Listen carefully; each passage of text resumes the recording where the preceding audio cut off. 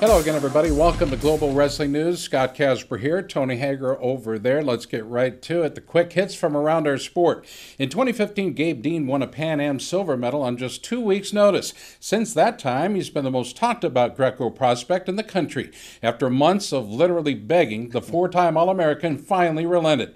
How big is this, Tony, in your estimation anyway, for our national team? Well, I think it's smart, in my opinion, on his part. You know, there's so many good freestyle guys out there. I mean, he could maybe break through at some point, but he goes over to Greco, he's now a star. He's a big name. He's a household name. He's going to get the media attention. This is what our sport really has need on the Greco side of things. I mean, can you imagine how much more popular Greco would be if guys like Kyle Dake and David Taylor joined Gabe Dean in that effort? Yeah, 100%. I mean, this the senior world team, there's just not a lot of household names, so it's hard for fans probably to really get pumped about the world championship because they don't really know who these guys are. They're, Dake and Taylor, those guys are household names. Those guys got gear. People wear their gear. If they bring over to Greco, I think Greco, could see some popularity. All right, news out of Arizona. Arizona State, to be exact, two-time cadet national double champ Nick Raimo has given his verbal to Coach Zeke Jones. Raimo is ranked third in the class of 2019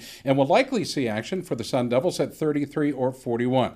Nice to see an elite wrestler from New Jersey take his talent to the West Coast, Tony. Well, Nick Raimo, he's been really winning it all. He's beaten some of the top talent in the country. Anytime you can get a double champ from Fargo to commit to your squad, that's great, obviously. This is class of 2019 though. I'm really kind of taking this with a grain of salt nowadays. It just seems like we see a lot of flip-floppers. Like you said, East Coast, West Coast. There's going to be a lot of people in his ear want to know why he's not staying home. Okay, well, another commitment on the West Coast, this time to Stanford. It's Real Woods, a three-time state finalist. The top 20 senior won state titles as a freshman and junior and represented the U.S. at the Cadet World Championships last year. He projects out to compete collegiately at 33 or 41 and joins number 18 Shane Griffith, a Bergen Catholic of New Jersey, as a Cardinal commit in this year's recruiting class. The Cardinal has also scored a commitment from the 18th ranked Shane Griffith. Academic requirements can be a barrier, but it's also an advantage. Tony, would you rather get a degree from Arizona State or Stanford?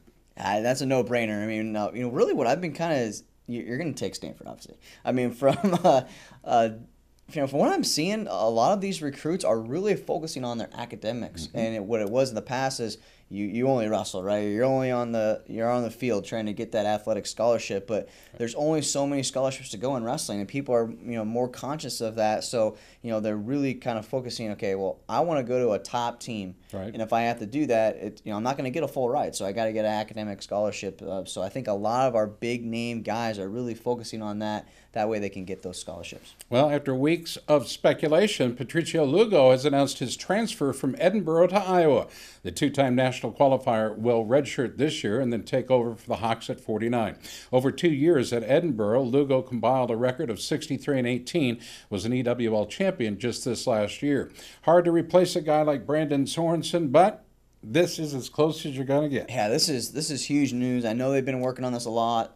There's a lot of coaches that knew when Lugo wasn't happy at Edinburgh. A lot of people knock on his door. So this is a guy that has beaten Brandon Sorensen. So for the Hawkeyes, for him to sit out a year, fill in for Brandon after this is about as good as you get. You don't have to take a risk on a high school recruit. You've got a guy that you already know can be an All-American. All right, well, top 50 recruit as a senior anyway. Joel Shapiro has verbally committed to Iowa State. Shapiro finished 46-0 as a junior, racking up some 29 pins on his way to a state crown. Shapiro projects out at 97 and joins Weston DeBlasi as the top 100 commit for the Clones. Tony, are you surprised? Yeah, I'm not really surprised that this happened. He's been working out in the regional training center ever since Dresser really has gotten there. I'm more shocked that he didn't pick Northern Iowa, because I thought Schwab and company had a real good finger on this guy. Iowa obviously too was in the mix there, but Iowa probably couldn't offer him the deal that UNI and Iowa State could. So either way, good to see for Iowa people for him to stay in the state of Iowa. Well, it's official. Northern Iowa is moving to the Big 12, but former UNI standout Dylan Peters he's headed back to the MAC. Two-time All-American has just been hired as a volunteer assistant at Tom Borelli's Central Michigan. Peters was a four-time national qualifier and the 2014 Mid-American Conference champ at 125. Dylan Peters was a rock solid leader for Doug Schwab and company. I think that this is a great hire for him. This is somebody that, one of those guys you talk about doing it right off campus. He was a leader. He's a guy that also too went through a lot of adversity. He was injured a lot of time to be an All-American, so he's going to be able to work well with these college athletes to not only be a coach as far as skill-wise, but off the mat too. I think Dylan Peters this is going to be a good step for him. All right, next up, we'll hear from U.S. Greco-Roman head coach Matt Lindland on our team's preparation for Paris. You're watching Global Wrestling News, presented by Coca-Cola.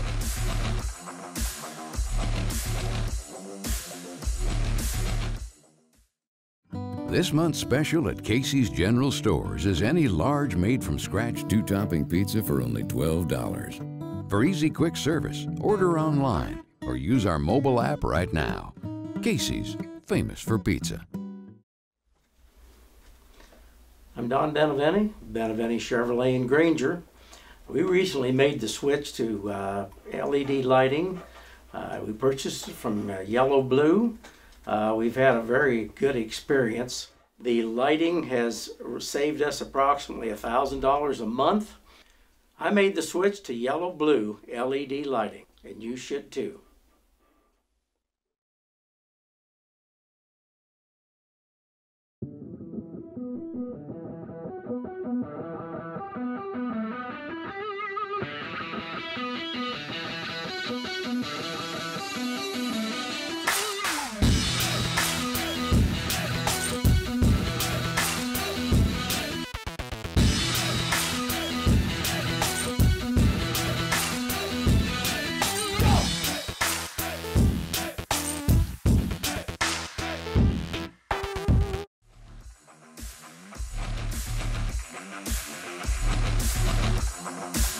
All right, welcome back. The U.S. Greco-Roman World Team has 4 members in the world rankings, and Greco head coach Matt Lindland has high hopes for his squad at the World Championships next month.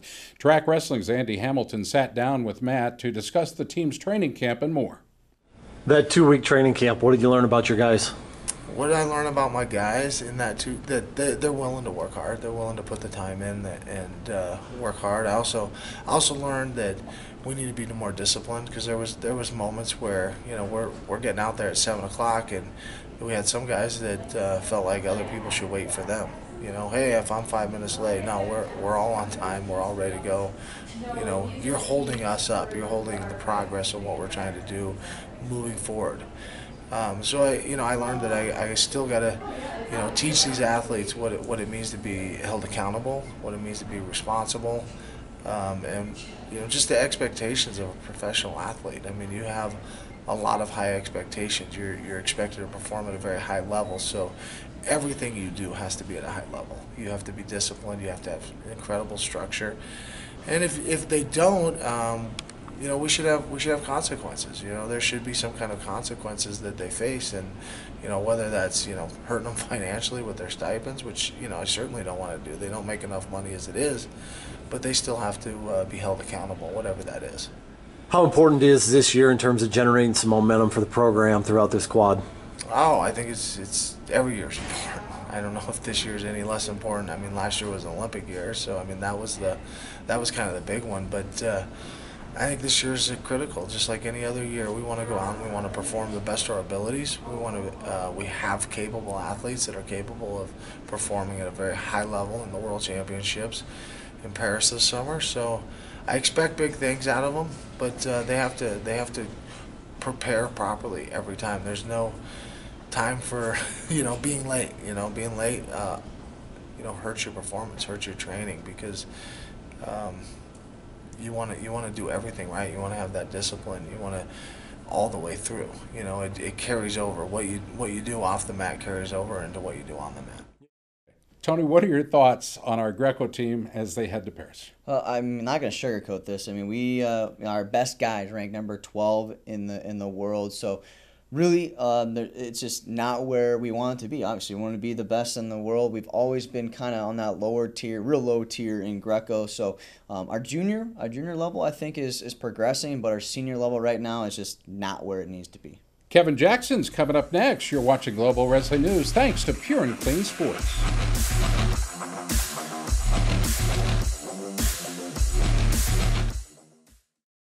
This month's special at Casey's General Stores is any large made-from-scratch two-topping pizza for only $12. For easy, quick service, order online or use our mobile app right now.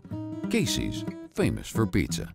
Wow, 40 years. Time really flies. Don't seem like it's been that long. It seemed like only yesterday that I started out route delivering it to the stores. For over 40 years, we're really proud to keep the same quality ingredients and not change our recipe. Help us celebrate our 40th anniversary by joining into our cookies recipe contest with a chance to win a Traeger Bronson 20 smoker. You can enter it on our Facebook page or cookiesbbq.com. Thanks for 40 years, and we'll see you in another 40 years. Cookies is the one.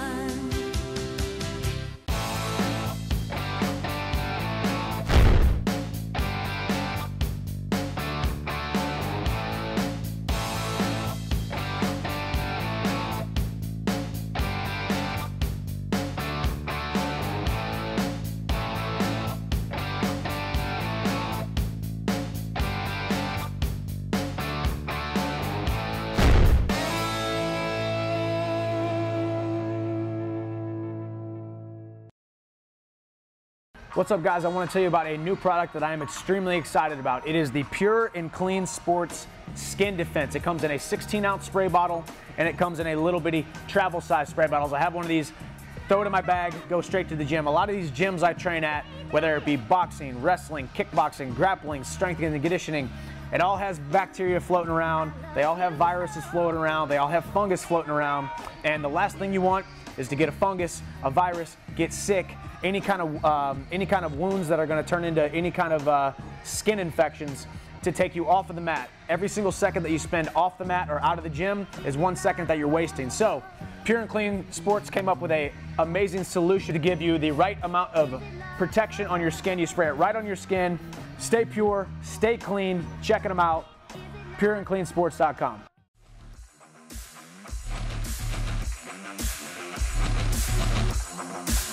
Well, the USA National Freestyle Team is gearing up for the World Championships with their annual camp at the Olympic Training Center in Colorado Springs. And for the first time since his new job, we were able to catch up with National Freestyle Developmental Coach Kevin Jackson. So we've got our full freestyle national team staff together here. I mean, Joe Russell came in a couple weeks ago. You're now here in Colorado Springs and working the camp and you know, going to work with Bill this summer and get all of our teams ready. Talk about the guys you're going to be working with. I mean, you're going to be leading our freestyle effort for this quad as a team. Well, I think Bill's put together a great staff. You know, I really like Joe Russell and what he brings to the table. Obviously, Bill has been working with our senior level program for years now, and also he's come through the program. He was at the Olympic Training Center, and he won his world championship out of Colorado Springs. And so I think that staff that we have is going to do everything in our power to help these guys reach their full potential. And if they reach their full potential, we're going to have some pretty good results. And you know, clearly, there's going to be young kids in here, high school kids doing the Kyle Snyder type of activity. You're going to be working with some of them. How important will it be for us as a nation to develop more kids earlier, like Kyle? I mean, Kyle set an example, so did Henry Cejudo, guys you've worked with. For some of the kids now that might have the same goals? Well, exactly. We have a program right now called the Accelerator Program, which is inviting high school age kids into the training center to do the same things that Henry Cejudo and Kyle Snyder did. Also, you have guys like Mark Hall that spend a ton of time here in Colorado Springs, and so we want to continue that. We want to bring those guys in because we recognize that if they're here, they're going to win gold medals a lot earlier in their careers, and so it's exciting, and we're looking forward to getting those kids into the Springs. Now, I'm sure the cadet guys are calling you Mr. Jackson. That's right. That's right. Have you told them they can call you Kevin yet? They call me KJ. They call me Coach Jackson. But you know, I'm a veteran around here. I'm a senior leader around here. So it's all good. It's all good. You know, I like this move, Tony, more and more that I think about it. I think there's some critics, but not everybody can grind that college coaching job. Yeah, it really isn't for everybody. You know, right now, we don't know a whole lot of how he can transition into this development coach. Obviously, tons of success on the freestyle level. He's been coaching. He's gone overseas for USA Wrestling before on the coaching level. So I think the critics out there obviously are gauging everything off of what he did at the college level, and it's just a completely different world. Yeah, that's right? not a fair. You know, as far as time commitment and all the places you needed to be. So what I really concerned with is Slade did a really good job. Everything, our junior level, our cadet level, all that right now is in real good spot. Our development is great, and that's where we're seeing our Greco. I think our Greco at the junior level is really rising, and we're making lots of improvements. So as long as that's same in freestyle, Greco, everybody kind of works together for the same goal, I think it's going to be a success. All right, well, we're going to see the future of our sport as Fargo is just around the corner. We have an epic Fargo throwback match after the break. You're watching Global Wrestling News, brought to you by Fairway Food Stores.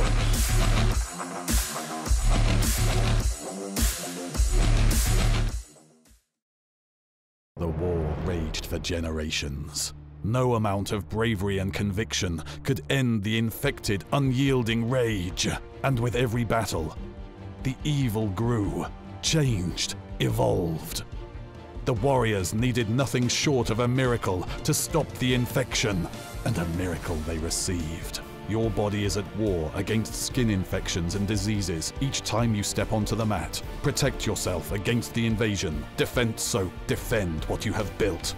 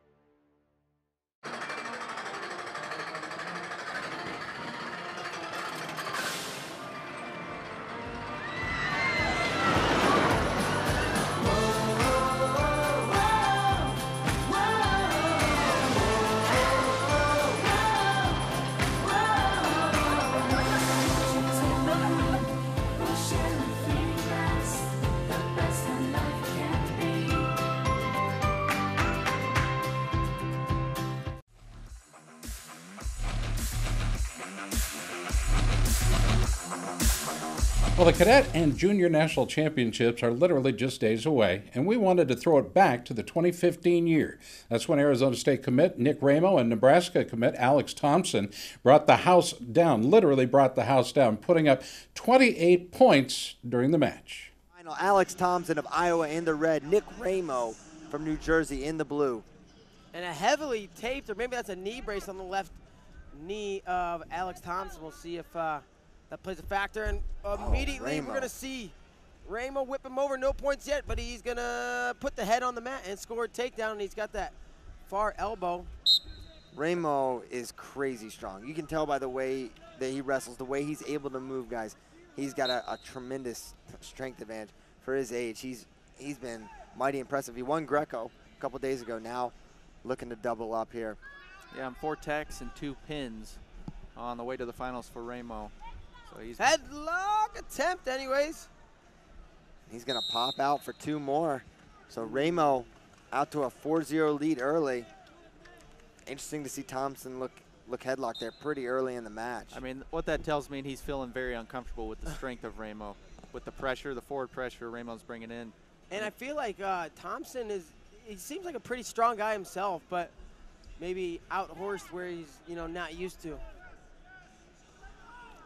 Raimo was on the ropes. Oh, double from the outside, though, and he's going to take him. Are they going to go 2 or 4? That should be 2 and 2. 2 and 2, and they call it, well, it was 4. And the 2 and 2 will be confirmed. The judge said 4. The mat official in the chair both said 2 and 2. Oh, this could be a 4. That's 4. That could be close to a 4. They're not going to go 4 there. I thought they might. They're not. They're going to say 2 for Thomsen. So now he's in the lead. 6-4, quite a response from Alex Thomsen. Yeah, that's just what the doctor ordered if you're Alex Thomsen. Feeling a little uncomfortable, you just get back to your stuff and do what you do best and take control of this match. That's textbook. That quick finish, that's how you got to finish against Raimo. You can't take your time. You got to blow right through him, or he's going to send you flying for 2 or 4. Uh-oh. And you see how Raimo pulls up with that underhook, looking to throw it by or maybe even pancake. Minute 18 to go. And now a headlock attempt for Raimo. And he might score this negative. Now did Raimo start to feel a little uncomfortable and felt like he had to go for a headlock and go big? But who knows? Paid off for him there. And now he's into the lead. 30 seconds to go. First period, 12 points on the board, and we are knotted 6-6. Head on the inside, single, has it up. Oh, and that's going to be 4. That's it. That's where he's so good. Oh, boy. Nasty throw. Crazy. He is crazy when you're on his leg. That was ridiculous. Nasty throw by Raimo, and he's going to take a 4-point lead now. 15 seconds to go. That's going to kill it on Vine later. Yeah. Yeah, we're going to need to get that on Vine ASAP as possible. Where's Nick Villicutt?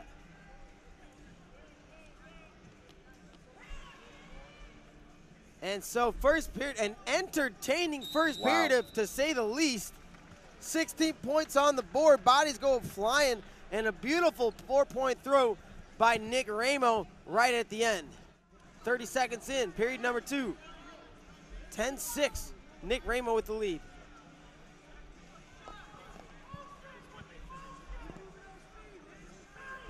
Shot from the outside, gets to the leg. And he's gonna sit it, catches the far hip. No score here, tripod for Raimo. Thomsen. Raimo really strong there. He's gonna get 4. 4 red. This pendulum, Christian. And back for Thomsen, and he's into the lead with criteria, I do believe now. This and is that's awesome. the danger of staying in the Stay tripod. in the tripod. You know, Raimo, I was about to say, doing a great job defending from the tripod, but that's where it can bite you. I think everybody was thinking that. If you hold it too long, and Thomsen, credit Thomsen, because that is not easy to do. A lot of guys can hold that all day and not give up a big 4. So Thomsen right back in it. Now he takes the lead 10-10, but with 1:40 on the clock, I don't think that's the way the score is going to remain, as these guys have been putting up points at a high clip. Right in the middle of the second period, 20 points on the board. Knotted at 10. And again, double leg Thomsen trying to run through. Body lock, good luck though. And another 4 points for Nick Raimo. He's gonna go up 14-4, a third 4 of the finals of this match. Under a minute to go in this bout. And we're gonna see more exchanges here, because Thomsen's gonna continue to attack as he has this entire match, and has to with that lead, and Raimo gonna be able to sit back as he has a lot of this match. 35 to go in attacks. Right side single leg has it up. Thomsen to the corner. And he'll take the toot. Let's see if he fights from this tripod. Get 2. Oh, and he's going to take him over the top after the whistle. We're going to go 1 on the push out. Confirmed. Trailing by 3 is Raimo, and Thomsen. And Thomsen looked at his coach like, throw the cube, but I believe once the whistle stopped. Right, you can't get that 4. Yeah, his coach knows it, so wisely, they don't challenge. 15.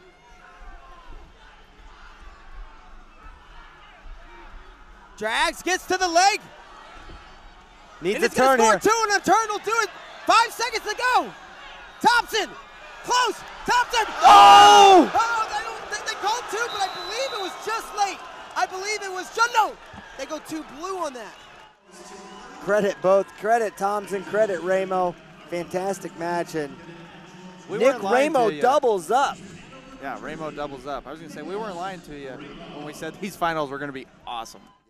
Tony, why is this one of your favorites? Well, right off the bat, Raimo came out attacking right away. He's up 4 points, and this was a match I think Raimo was heavily favored going into it, but Thomsen came back, got a takedown, a lace. So I think a lot of people look at this match like a really kind of a stepping out or a breaking out point for Alex Thomsen, and there were 28 points, and those are the type of matches. That's why everyone likes freestyle match, because of these 28 points. Well, you can catch all the action from this year's Cadet and Junior Nationals live on Pro Wrestling, or watch the archive matches for free on USA Wrestling's YouTube page following the event. Well, we're out of time for this week. Good luck to all our wrestlers looking to make a name for themselves on the big stage in Fargo. For Tony Hager, I'm Scott Casper. Thanks for watching this week's edition of Global Wrestling News.